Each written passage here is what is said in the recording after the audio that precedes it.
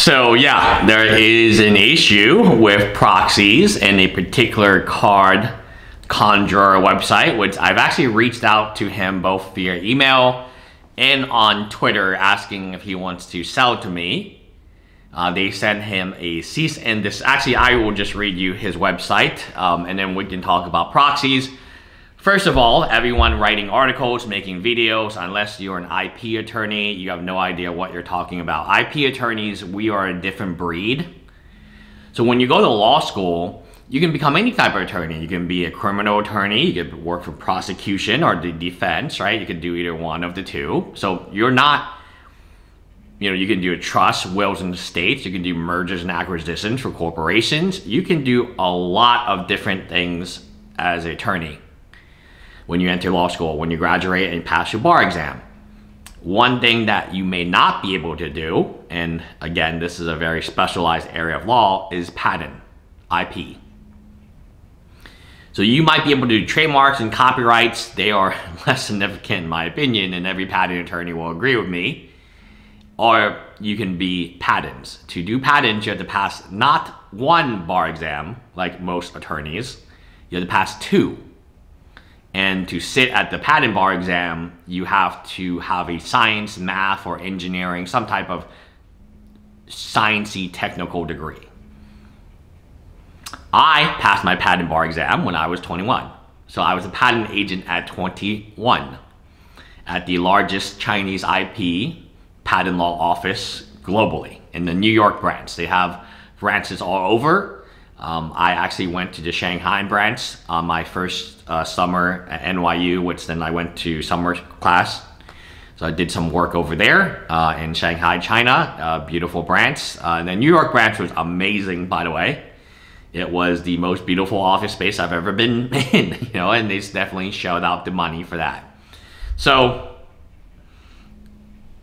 I am an actual IP attorney. I'm barred in the state of New York, which means that I'm registered as a lawyer there. IP, you can practice anywhere though, because it's a federal. So even though I live in Texas and my bar is up in New York, I'm still a patent attorney for the purposes of applications like PCTs, which is my specialty, which I'm not going to belabor and bore you to death. The articles I've read, and many of them, and have been incredibly bad. They're written by gender study majors, I'm sure, and they have no concept of law, they have no concept of intellectual property law, and they have no content of fair use, what type of policies Wizard of the Coast has already put in place, the enforceability of said policies, and this explains, and you might understand, why am I blah, blah, blah, blah, blah. Okay, I'm gonna read one thing, and that should be enough for you guys. Card Conjurer, I'm sorry, on November 3rd, 2022, I received a cease and desist for Card Conjurer. Today, November 18th, I'm taking it down. Now, first and foremost, a cease and desist means nothing. A cease and desist is not, hey, we're going to court.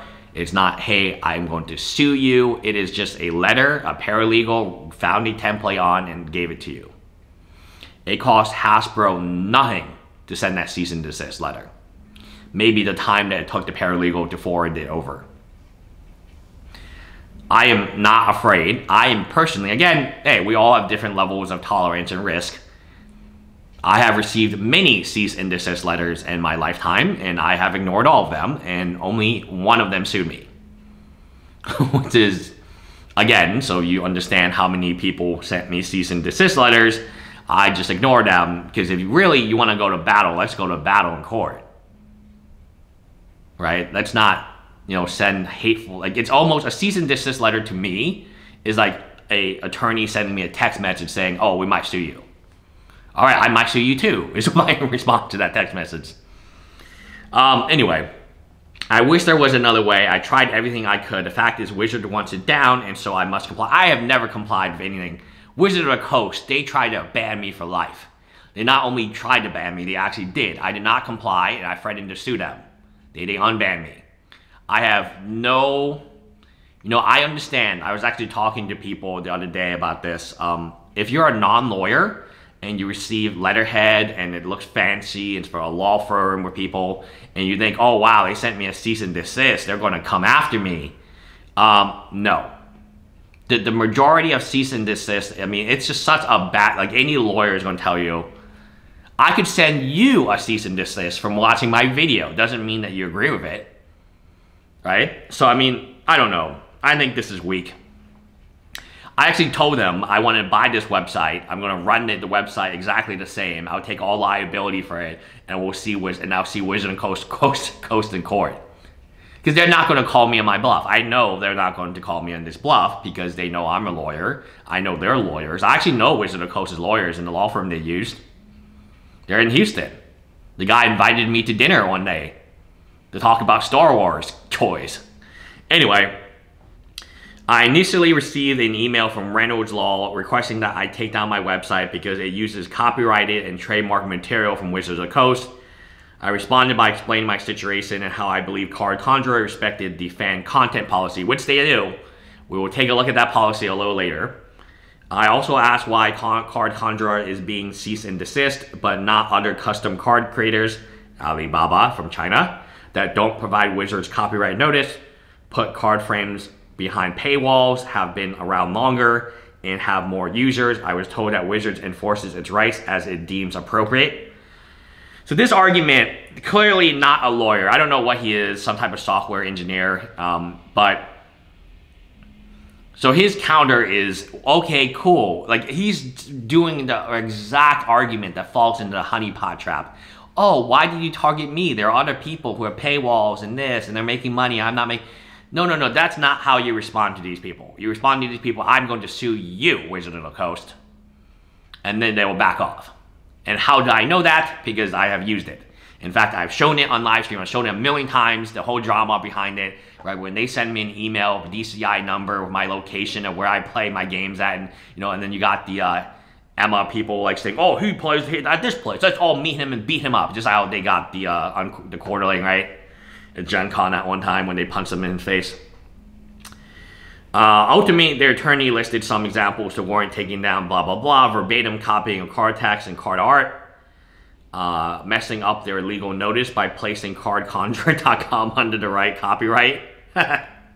Card Conjurer reproduces, displays, and allows copying and distribution of many of the Magic the Gathering trademarks and logos. Notice this does not mention copyrights, just trademarks and logos. These primarily include the mana symbol, among other things, which they actually do have trademarks for, if you check it up. No one is allowed to use these trademarks without licensing, but as we all know, there are plenty of sites. So the argument this guy's making is so nonsensical as a lawyer. You cannot say, oh, other sites are using it. Yeah, but you are too. So this is a very... I can understand why he eventually had to take his website down. He has very little understanding of the law. He does not understand that just because you can't say, oh, just because other people did something illegal, what I did was not as illegal. So why don't you arrest those people? No, it doesn't make any sense. It doesn't make a difference. Okay, so if they believe what you did is wrong, they can go ahead and go after you. Just because other people have done it, it's the enforceability. They're scaring you because it's resource allocation, okay? They know that you're weak. And they know by just having a lawyer talk to you a little bit, you're going to cave and delete your website. They know in China, Alibaba is strong. Alibaba goes, say, F yourself. We're going to print even more proxies. Right? The proxy machine goes, right? Because they cannot enforce it. So there are two things about IP law. One is it illegal? Is it not illegal? That's a question that we can talk about. The other and the more important one I found out, obviously having worked in Chinese IP law firm, is the enforceability of it. Great, you have a patent, you have a copyright, you have a trademark. Good luck enforcing it in China. Good luck enforcing it in Russia. I wish you the best of luck because you're going to get effed in the butt, man. They don't give a shit. You tell them, hey, stop. All right, we'll just change our company name. All right, and we're not Wizards of the Coast anymore, or Wizards of the Boast. How you like that? Oh no, okay, we're Wizards of the Dost. Oh, we got all these letters in the alphabet we can use. You shut one company down making fake iPhones in China, 10 more will pop up. Because they're in spite of you, run by the same people. They're like, hey man, hey, this thing must be very valuable. There's some US lawyer who's getting paid like $800 an hour trying to shut us down. There must be demand for this. So the problem with when counterfeit goods is the people in the country of China have no idea why magic cards are valuable. They have no idea what magic cards are valuable. They don't have, so when somebody tries to shut them down, they now put one and one together and realize, oh, this is valuable. What people don't understand, having done IP law my entire life, essentially, because my dad's a patent attorney as well. In these countries doing counterfeits, they don't actually know what a Black Lotus is. They can do some research, they can learn a little bit, but they don't have magic. They don't play magic. They don't know what it is. And if you told them, hey, this thing is $20,000, they wouldn't believe you. But as soon as lawyers start contacting them, then trust me, they do more research, they do more homework, they're going to investigate. And now Alibaba has, instead of having like 1 or 2 companies make them, they're supposedly, it seems like maybe it's like 5,000 different companies, but really it's just the same company. Because if one company gets shut down, okay, the other company will operate. So it's very interesting because the problem with counterfeit, not the problem, the reason that counterfeit goods on their side, so you have to think about it from somebody in China. Why, they would be like, why would somebody want a counterfeit cardboard piece of paper with a Black Lotus on it? Why would they want that? And then suddenly, somebody in America tried to shut them down. They're like, whoa, this is like a highly paid lawyer. Why is he trying to shut me down? Oh, I have something they want. So anyway, they're picking on this guy because he's weak. That's honest to God. His website blew up, right, after the new Proxy's 30th edition. I looked at his SEM rush traffic. It looks like this. So he went from basically unknown to 2,000 plus searches for or 1,300 searches for cardconjurer.com, which is really, really good.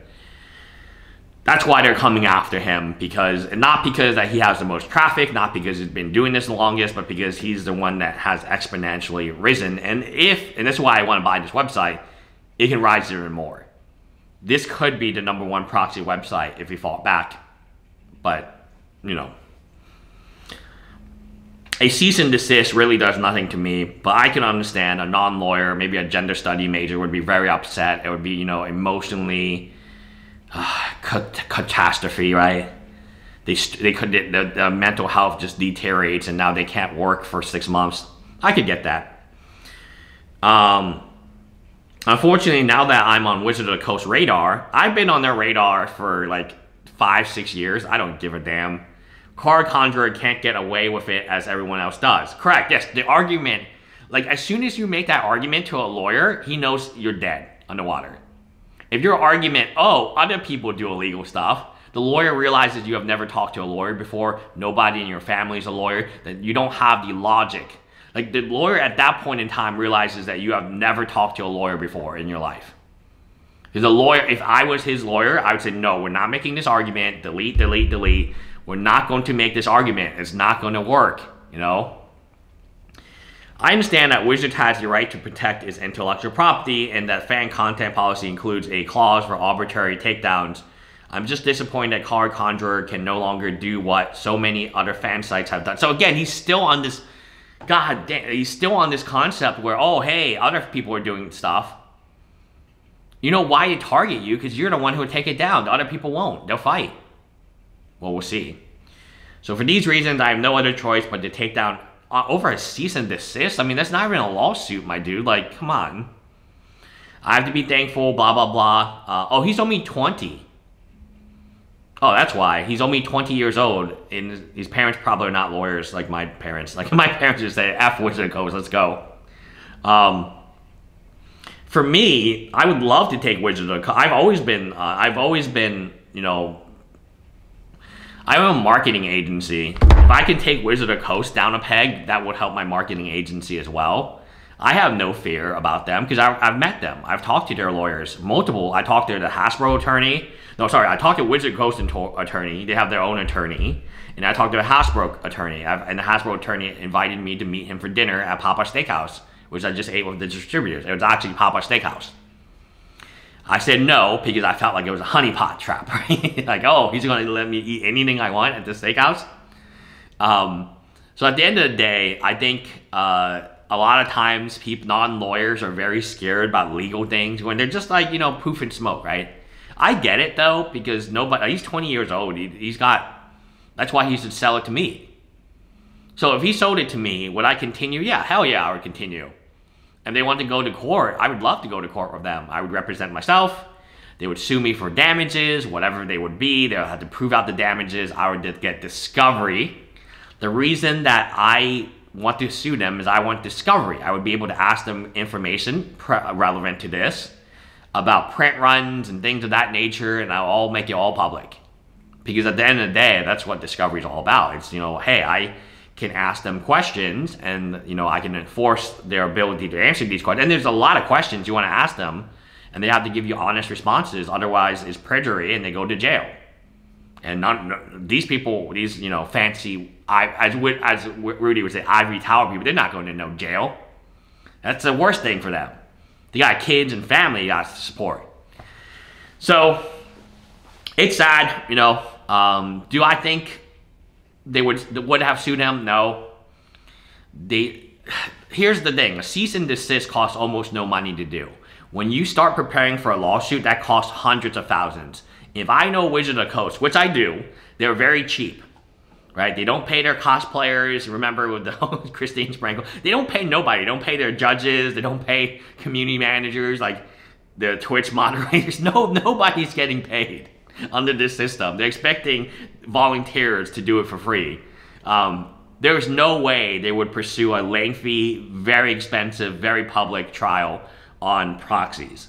Now, we can talk, next video, we can talk about the legality of proxies, if that's something you guys are interested in, maybe live stream it.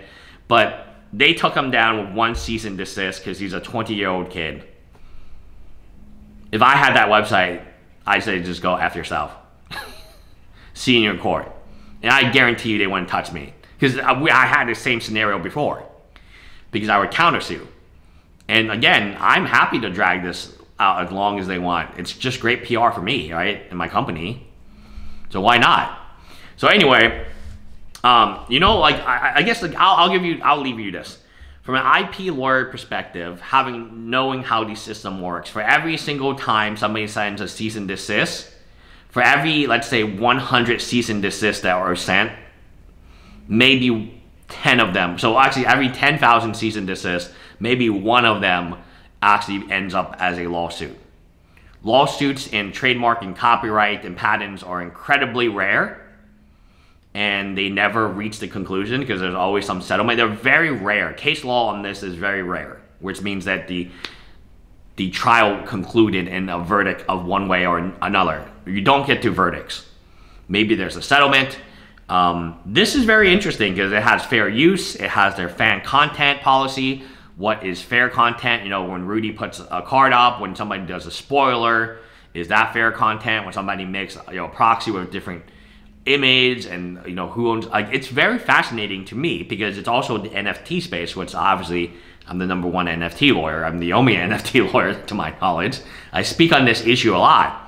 You know, DAOs, and, you know, there's an Inuyasha DAO, there's a Spice Melange DAO, and so the idea, so like, this is not the only kid with this idea. There were plenty of kids doing massive copyright infringements on like huge levels, right? Do you know Inuyasha has a coin and it has a DAO, and the creator of Inuyasha has no idea what this is? Or, you know, selling Nike sneakers, like NFT tokens of Nike sneakers and so on, even though Nike is not the one selling them. There's a lot of like different things to go. I mean, there's a lot of interesting things in the NFT space that have to be litigated in the future. I would love to be the one litigating it, but who knows, right? I mean, it is what it is. This is very interesting to me, the proxy element. Obviously, they're very upset because people call their 30th anniversary proxies. Now they're seeking vengeance on... I would not be... It's so easy to... It's so cheap to do a cease and desist. I'm probably sure that all these other websites is 20-year-olds talking about and complaining about that have not been taken down. I'm sure that they all got the same letter. But they're just responding to them in different timelines, if you will. Anyway, guys...